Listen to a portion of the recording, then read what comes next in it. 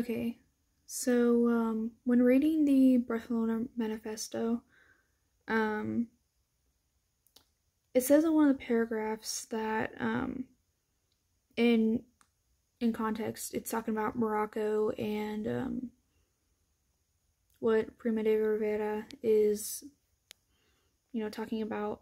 But it says, "We wish to live in peace with all peoples. We are not imperialists, nor do we hold that upon a stubborn insistence in Morocco depends the honor of the army.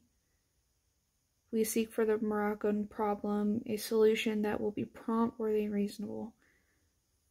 When he says we're not imperialists, is he really talking about, him as a Catalonian, or is he really talking about him as a Spaniard? Because by him saying that, it just kind of, throws away all of what Spain has done pretty much in the Americas and the Antilles. I mean, they've shown, their regret, or not really regret, but more of their acknowledgement that it was wrong. But, by him saying we're not imperialists, it just kind of throws away their acknowledgement of what they did. So, yeah. And adding on to the kind of erasure of their colonial past, it's under the directives when he says about implementing military law and essentially martial law in parts of the country. That's just it's kind of like self-imperialism, I guess. Yeah, it's your country, but you're exerting your military power over your own people. So I don't get how he thinks he's not an imperialist, but he's even imperializing in a way people who are already part of the country.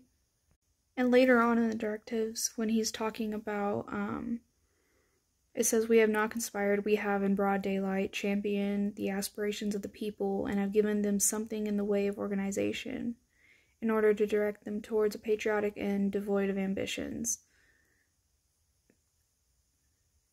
To me, that just doesn't make sense, because if he has to implement martial law, then how have you championed the aspirations of the people if you have to implement martial law in order to gain some sort of control over them?